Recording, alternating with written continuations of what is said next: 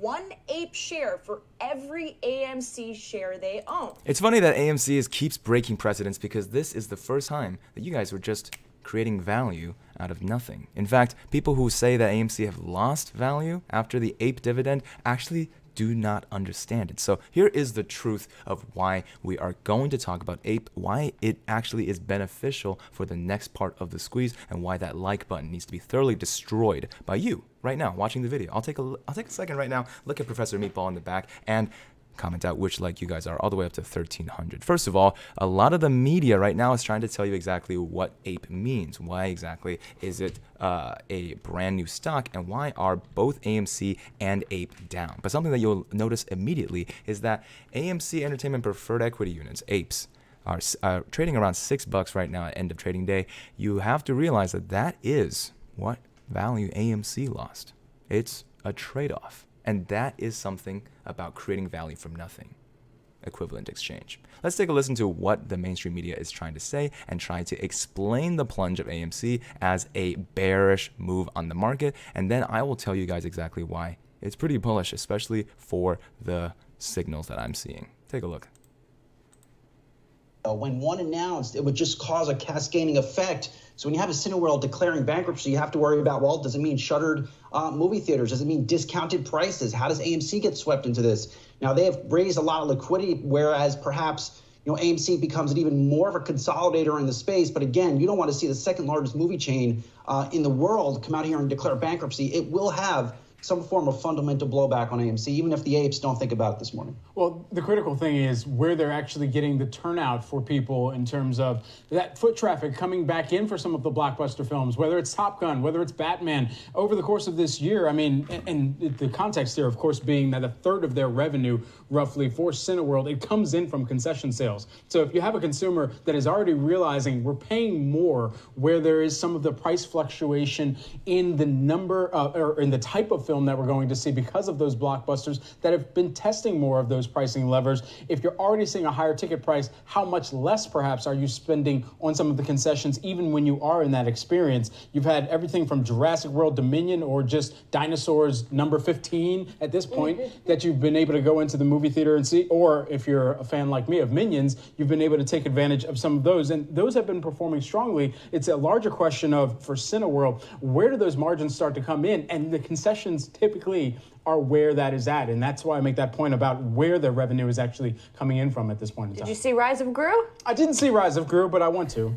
Yeah, I want to see that too. Yeah. Now, we just showed a board of the other meme stocks this morning, which I think we have to talk about as well, because we've had this resurgence, as we've had risk-on resurgence in the entire market, right, where we've seen stocks overall bounce. These guys have definitely participated, but in particular the last couple of weeks. That all seems to be melting away, at least for now. The past. Let's just talk about those different stocks on the board right now. GameStop down about 6%, 7% after hours, 15% for Bed Bath & Beyond, right? Nokia about 1.5%, BlackBerry about 2.5%. Nobody is staying green, staying positive. But one of the things you'll have to notice is that AMC down 6.5%.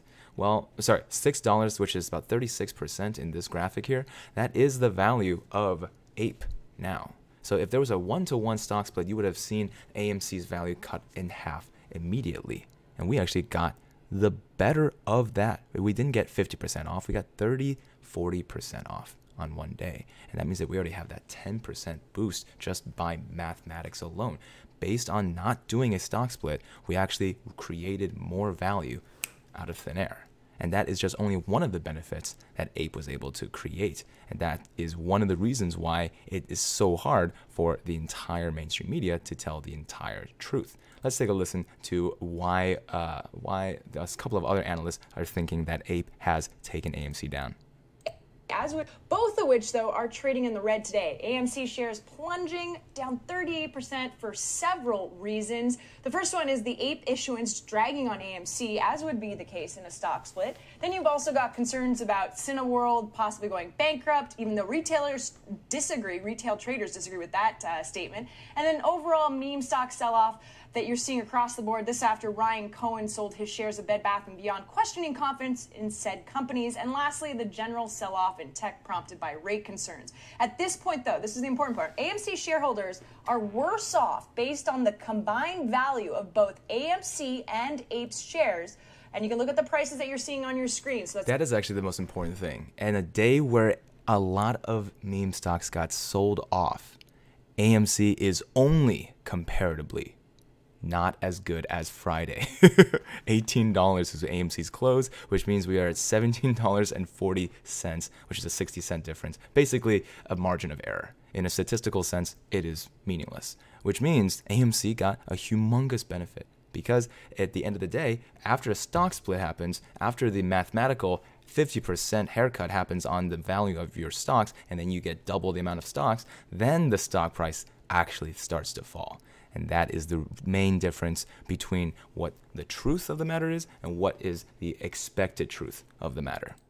So that's $11 and about $6.40 added together. That's $17.40, which is lower than Friday's close of $18.02.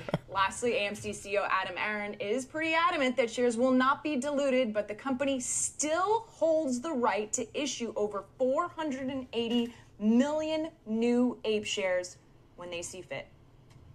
All right, Christina, thank you. Beth, does this mean that it didn't work? And when you combine what's happening with AMC today with what we saw happen with Ryan Cohen and Bed Bath & Beyond, what does this mean for retail investors in the meme trade? I would say it means that it sounds very complicated. We don't think now is the time to take big risks or look at complicated stocks. The market dynamics have changed. Probably most importantly, such high quality has been on sale. We have 30%, 50% discounts in heavyweights with beautiful bottom lines. This is your FANGs. You have AI semiconductor stocks that are 40, 50% off their highs. So for us, we really encourage investors to look at quality. It's very, very rare to get quality on sale. So forget the meme stocks. The market dynamics have changed drastically since this time last year. And we just ultimately feel they're very unpredictable. And yet the meme trade is back, and the crypto trade had bounced back somewhat, though it's struggled over the last few days. Remember, this is not dilution. We didn't create any new shares of AMC. We created APE, which means that people who received both shares and then had the stock suffer because of it, on a day that every stock comparable to it suffered much worse, it is a win. And in my opinion, it is a win that will continue giving. That's something that I'll be able to test on Lux Algo. This is the sell signal that Lux got on the APE stock. This is looking at AMC Entertainment preferred equity units. You can also take a look at when the sell signal happened on AMC. This is on the free tool TradingView, and you guys have 20% off with the code AndrewMoMoney. It's Lux Algo in the description down below. It works because it's pretty darn good at collecting the signals that we want to look for. If you guys want to be able to follow me, well, it's easy. It's AndrewMoMoney on Twitter and Instagram. Watch out for scammers, people who have small variations of my name and then just take all my photos and put it on their Instagram. Very naughty. I'm watching you guys. Don't be naughty. Don't do anything I wouldn't do. And I'll see all of you in the money. Peace.